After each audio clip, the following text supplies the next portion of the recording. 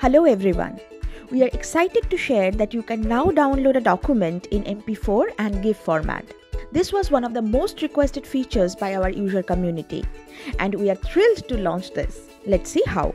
Here's a social graphic with a video inserted from the stock videos library. Once you are ready with the design, click on download and you will see MP4 as file type. Select this and press download. That's it.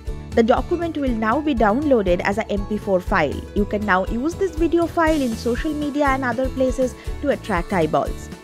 Let's take another example. Let's say you are designing a card and used an animation from the animations library of DocHipo.